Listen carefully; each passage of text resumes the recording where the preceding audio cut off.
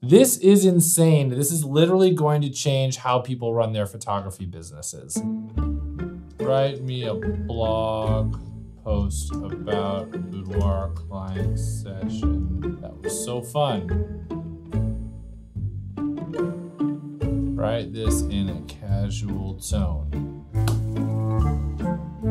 Last week I had the pleasure of working with a boudoir client at my studio in Los Angeles. Let me tell you, it was one of the most fun and enjoyable sessions I've had in a long time. This sounds just like me. First off, this client brought some amazing outfits to the shoot. This is insane. This is literally going to change how people run their photography businesses. So in this video, I'm going to give you 5 different ways that you can use the software to level up your business in this totally insane, unfair way. And definitely watch till the end, because I'm going to be talking about some of the caveats and a few of the more dangerous things that I think are actually going to come out of this software. What's up, guys? Welcome back to the channel. I'm Mike Sasser, boudoir photographer in Los Angeles, and I was honestly debating whether or not even to make this video. I mean, this is really going to give such an unfair advantage to the people who use it correctly. If this is your first time to the channel, I've been a professional photographer for 16 years, specializing in boudoir for 9, and now I spend most of my time making these videos, creating courses to help photographers go from, like, an example is making their first $1,000 or $2,000 sale, all the way up to earning over $300,000 for the year of 2022. But there are still parts of running a photography business that I don't love. Coming up with marketing copy, the About Me sections of my website, coming up with Instagram captions, blogging. Do people still blog? Do you still blog? And so many more that can now be done basically for you, for free, with AI. Now, hold on, because I was skeptical too. I mean, how dumb would I have to be to think that an AI could do my job better than I could?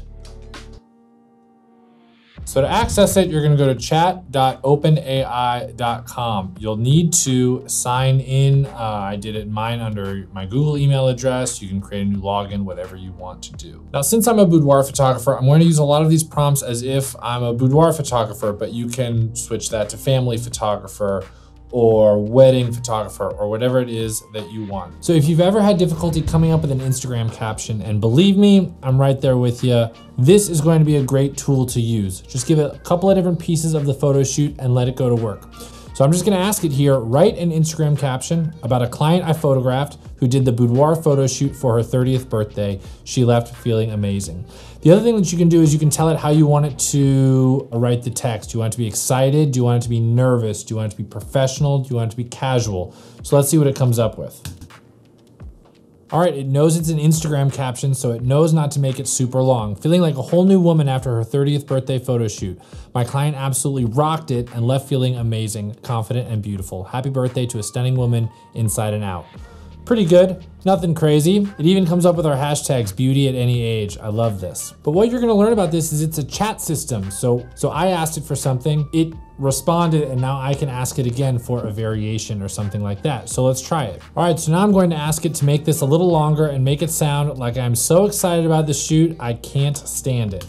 And this is what's incredible. You know, whatever it spits out, if it's not quite how you want it to be, then you can just ask it to make those adjustments. You don't have to go start from 0 again. So here we go. I'm still on cloud 9 after yesterday's boudoir photo shoot with my amazing client. She absolutely nailed it and left feeling like a whole new woman. This sounds authentic, this sounds real, and all you have to do is give it the pieces and tell it in the style that you want, and it will deliver to you a written version that's amazing. So it's basically like having your own personal copywriter at your fingertips. For any of you photographers who have a private Facebook group for your clients, past clients, potential clients, this is going to help us get some ideas for what we can put inside of our Facebook groups. How can we get some engaging posts? So let's ask it something relatively generic. What are some good posts for a small business in Facebook groups? I mean, look, these are good. Okay, product or service promotions, share information about a new product or service. Yeah, that's pretty generic. That's probably something that you'll do. Industry or news updates, anything interesting that's just happening in the industry. Customer testimonials, very important behind the scenes content. That's good. Tips and advice. All right, let's pretend I'm a wedding photographer for a second. Got out of that game. I got out of that game. All right, write me a Facebook post for number 5 for a wedding photographer. Tips and advice. Let's see what it does. Okay, this is great. A quick little tip. Wedding planning tip of the day. One of the most important things to consider when choosing a wedding photographer is their shooting style. Do you prefer traditional, pose, or candid, photojournalistic? Make sure to ask to see a portfolio of photographers' work and choose the one that aligns with your personal style. It's really only limited by the prompts that you give it, and this is going to be the new differentiating factor of how people use this. It won't be how well can you write, it'll be how well can you prompt something to write for you. All right, now let's move on to the most dreaded part of any website for every photographer is writing your About Me page. Now, I hated this process. I tried to write it. Do I write it as like, hey guys, I'm Mike Sasser, boudoir photographer in LA. I like Girl Scout cookies and taking pictures. Or do I write it in like the third person, where it's Michael Sasser is a professional boudoir photographer and he's been photographing clients for 9 years and on and on and on. I never know what to do and I never know how to write it. So if you want to give this a try yourself, I recommend that you write down a few different things about yourself. So I asked it to write an About Me section for me. I'm a boudoir photographer named Michael. Here are some things I'd like to include. So write down your why for why you do photography. Is it wedding photography? What do you love about wedding photography? Why did you get started? Is it children photography? What do you love about photographing children? Why did you get started? Why did you choose that over your other forms of photography? Throw in a couple of fun little personal things. I like chocolate and Girl Scout cookies. So let's go ahead and see what ChatGPT comes up with for this.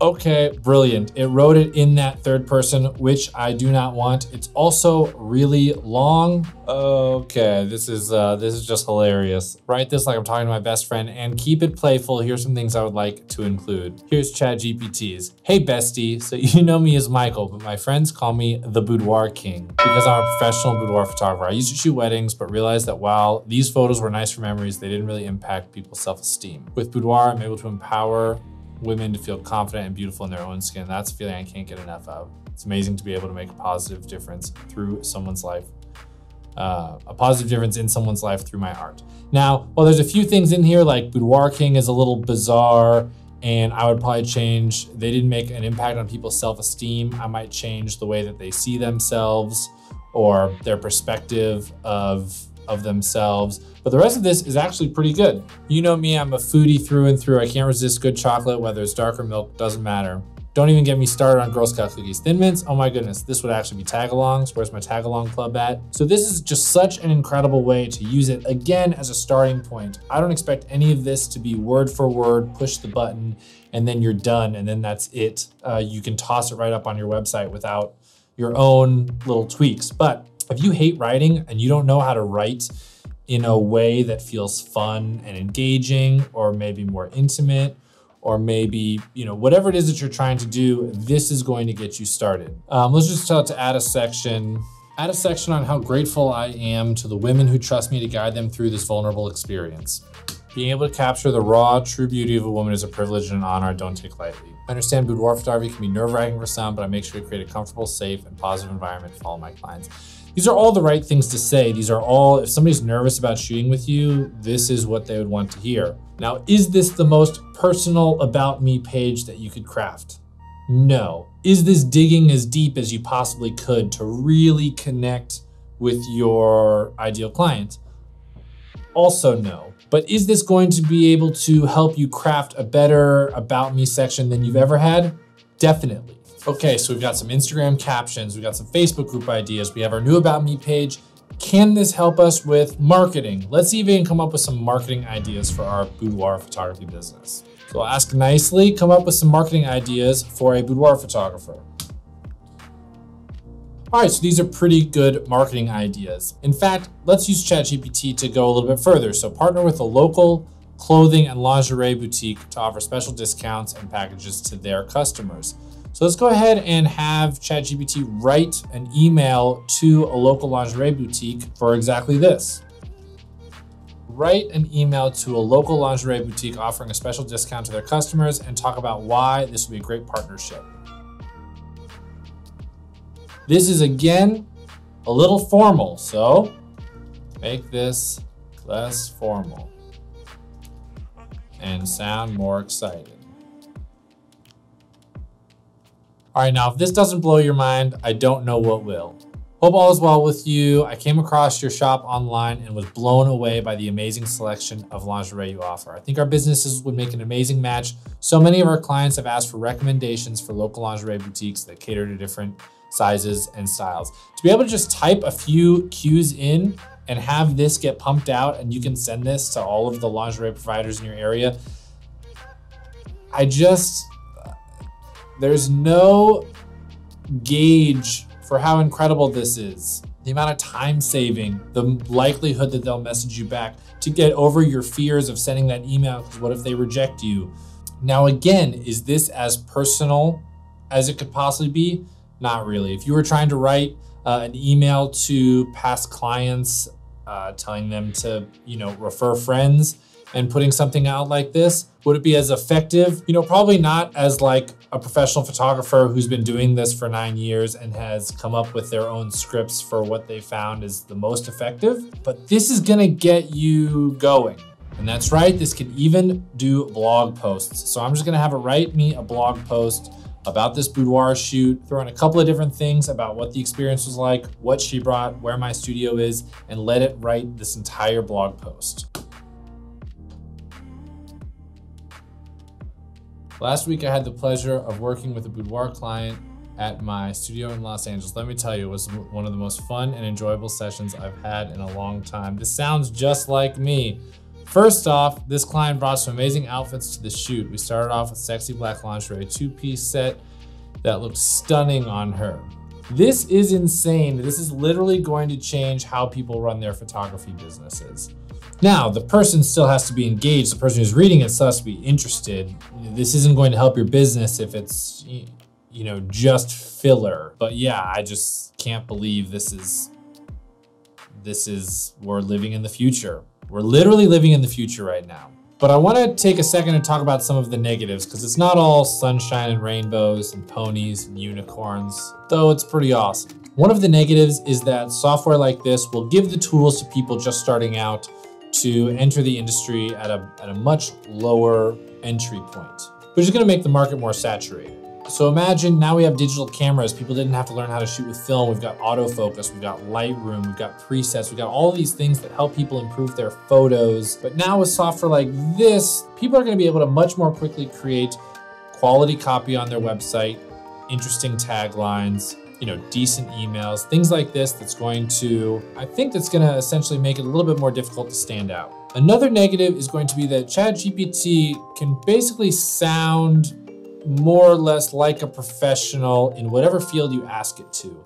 So if somebody asks you a question, you can more or less respond in a very human crafted way, as if you know what you're talking about, even if you don't. And that can be a little dangerous too, trying to prove that you're a professional when maybe you're not. Now in photography, this isn't as huge of a deal because people are still gonna wanna see your photos, they're still gonna wanna see the quality of your photos, and that's going to be a huge part of why they would choose you over somebody else. At some point, it will be able to write like full marketing campaigns just by asking it to write a full marketing campaign or write an email sequence that's designed to connect emotionally to this type of person to purchase this type of product or photography experience, and it'll be able to do that. That's like future down the road, which is kind of nuts to think about. Who knows what living in that space is going to be like. But I'm really curious how you guys plan to use this tool in your photography business. I want you to post those in the comments so that we can all learn how to connect with our clients better, how we can improve the content of our website, how we can improve our marketing, how we can improve the experience that we can give our clients. Post in the comments how you guys plan to use this software. At least right now, this is not going to replace tried and true methods that professionals have already gone down and had real world feedback from their clients. Now, is somebody who is just starting out with photography going to be able to use this and write better emails and have better marketing, higher quality website, and be able to book more clients using only this as somebody who's been in the business for 10 years? The person who's been doing it for 10 years has had feedback from clients over the years. They've learned what works and what doesn't. And for very, very specific niches in this space. And so while this is going to help people start from zero, or maybe help give you some ideas, you're not gonna really know what works until you put it into practice. And that's going to be the advantage that people with actual experience have while using the software. That's it, you guys. It's a brave new world. I can't wait to hear what you think, and I'll see you in the next video. All right, so the first thing we're gonna go do is go to chat.openai.com. Now this is gonna ask,